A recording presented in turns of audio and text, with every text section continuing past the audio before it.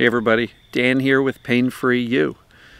Today I wanted to talk about the 3 options for handling emotions. So we'll get to that in a minute. And I enjoy this sun. It's beautiful. It's actually like in the 60s here in Pennsylvania. Early March. Unbelievable. Absolutely beautiful. I'll be squinting throughout this, but I really want to sit out here in the sun as I record this.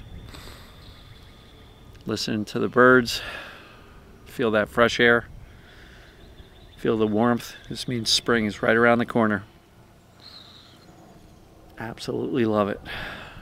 Blue sky, white clouds. If you got decent enough weather, get outside, folks. Expand your horizons beyond the 4 walls of your house.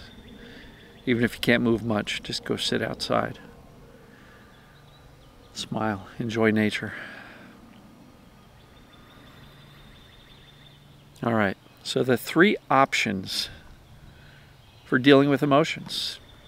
So, if you're a fan of Dr. Sarno, he's talked about repressed emotions for decades, that was his original theory. All of these symptoms are created by the brain repressing the emotions and perceiving them as dangerous, so when they start bubbling up to the surface, the brain creates pain or other symptoms to distract us from those emotions. I believe he's right. I think the perception of danger, in his theory, emotions, is absolutely what can cause symptoms. Now, there are other perceived dangers beyond emotions, and I cover that in a lot of ways. If you search YouTube for Pain Free You, Perceived Danger, 11 Examples. Pain Free You, Perceived Danger, 11 Examples. I expand on that greatly there. So, he's right. Repressed emotions. And many of us learned to repress our emotions in childhood. We were taught children are meant to be seen, not heard. If you're upset, what are you sad about? What are you, a big baby? I'll give you something to cry about. Oh, you're angry? Let me knock that anger out of you. All sorts of examples of parents not wanting to experience our childhood emotions and making it as if it's a bad thing to have those emotions in the first place. So as a result, many of us have learned suppress, repress. And in some cases, the traumas are so significant, the brain automatically says this is too intense, and it literally can wipe it from our memory. Some people have traumas so big that they can't recall them, which is a good thing. It's a protective mechanism of the brain saying that's too much, right? So this isn't a trauma video. It's all about how do we deal with emotions. The current stuff, right? So repress, suppress, push away, run away, judge yourself harshly, criticize yourself. I'm such a baby. Why am I crying all the time? I'm angry. I'm out of control. In my case, I never wanted to be angry because I never wanted to be an asshole like my father because he had a temper. And boy, when he got angry, we knew it. So in that case, it wasn't that he told me specifically, don't be angry. But he showed me, he modeled that anger was a bad thing.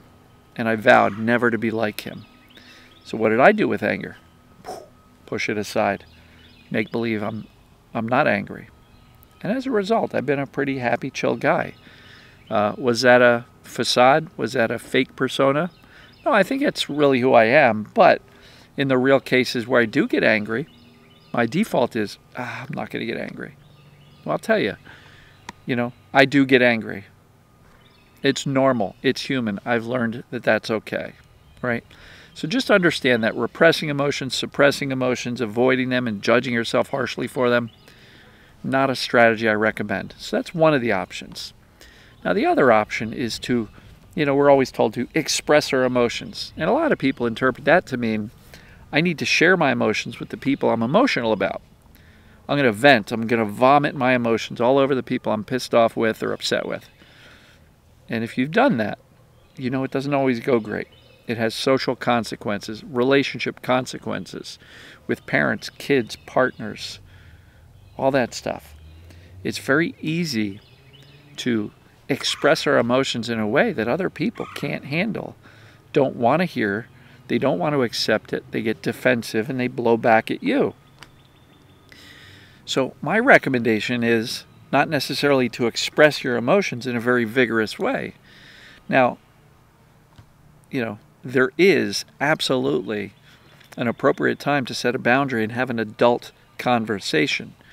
But try not to do that when you're like all boiled up, suppress, ready to blow, and then vent the emotions on the other person. Because if you come at it that way, inevitably, it's not going to be an adult conversation. It's going to be an angry, sad, despair, blame game type of a combative situation. And those situations generally don't go so well. So I'm suggesting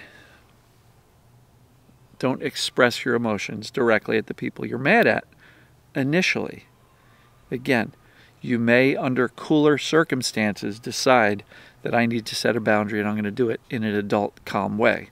That's separate from what I'm talking about vomiting our emotions on other people around us. So if you have a tendency to blow up at other people, express your emotions very aggressively, and it doesn't go so well, what does that do? It teaches you emotions are bad. I better lock them up. Throw away the key. I better suppress them, repress them. And now I'm judging myself for them because I'm apparently out of control and they don't like my emotions, so I'm not allowed to experience them. I better lock them up. So now between these two things, you're kind of between a rock and a hard place. You're like, what the heck do I do with this? I better repress them because in the past when I've expressed them, it's gone poorly. I've had social and relationship consequences as a result of expressing my emotions. So guess what? Those aren't the only two options. There's a third option, right? The third option is to allow yourself to experience the emotions in private, in the privacy of your head, your heart, your home, your car, your bedroom, your bathroom, on a walk. Experience the emotions. Allow them. I love that word. Allow your emotions to be felt. Now here's the key. Do not judge yourself for having the emotions. If you're sad about something because somebody hurt your feelings, it's justified. You're allowed to be sad. Doesn't make you a weak person. Doesn't make you broken. Doesn't make you out of control. Be sad. Allow it. Cry in private, right? You probably don't want to burst into tears in the middle of a Thanksgiving dinner with 20 people around and have everybody in the room stare at you and go, oh my God, what's wrong with them? All right? But allow yourself to feel it. Even if that means getting up from the table and going to the restroom to experience that emotion without judgment. Don't blame yourself. Don't judge yourself.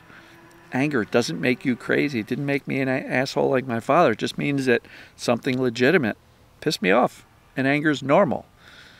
So feel the emotion in private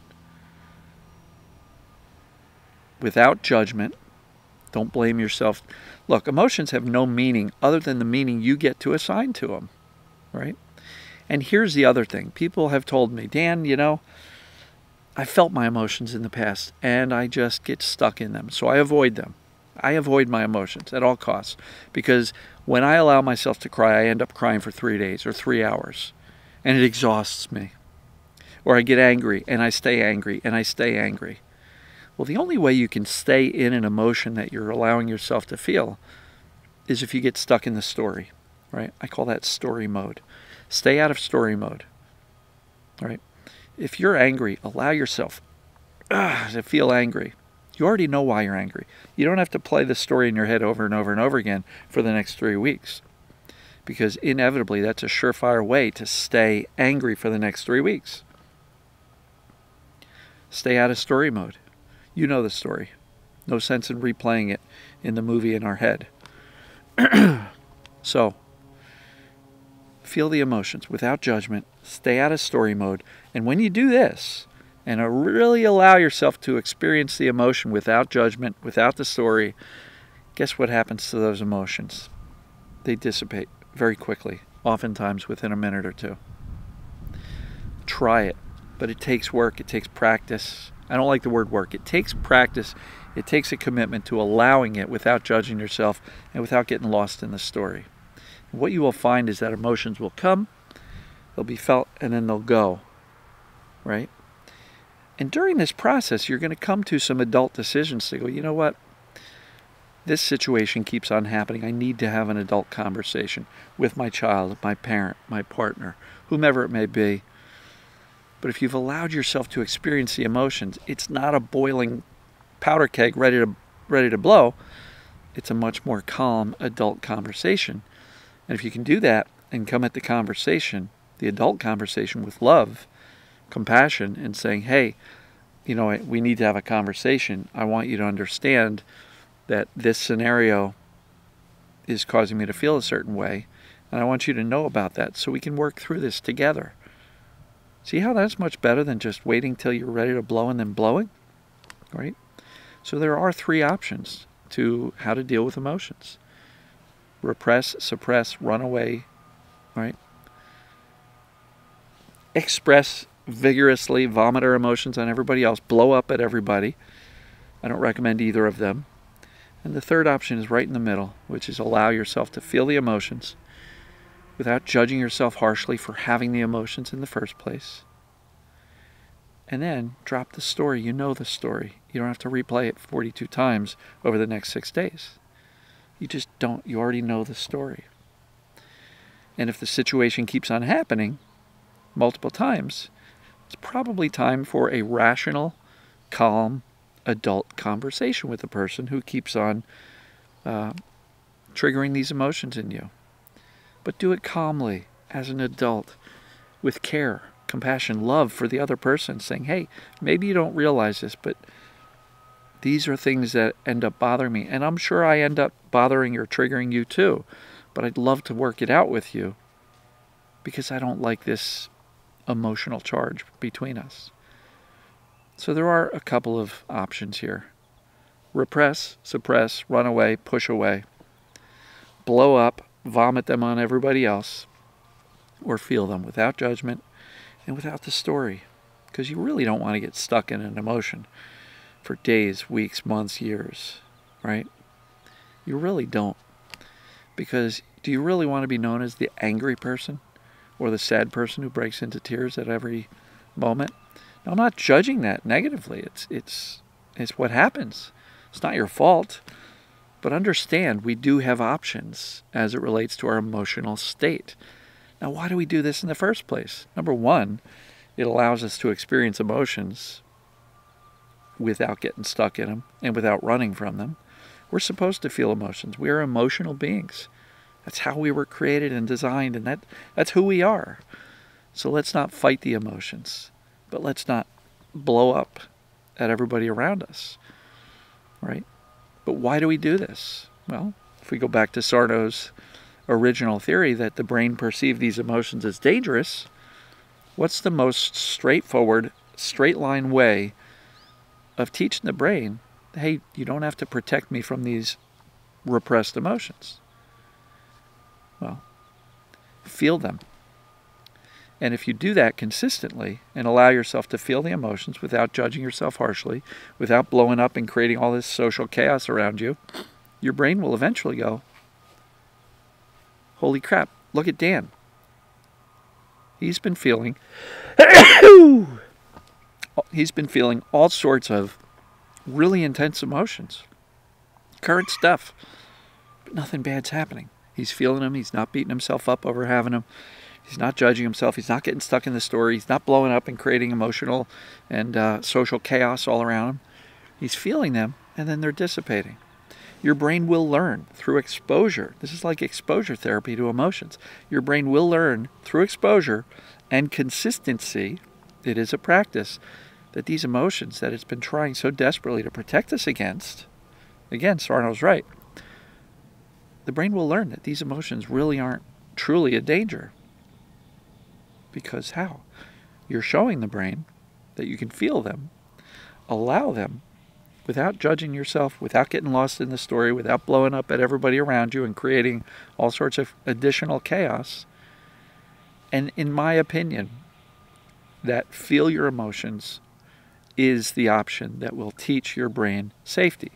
Repressing and pushing emotions away does not work.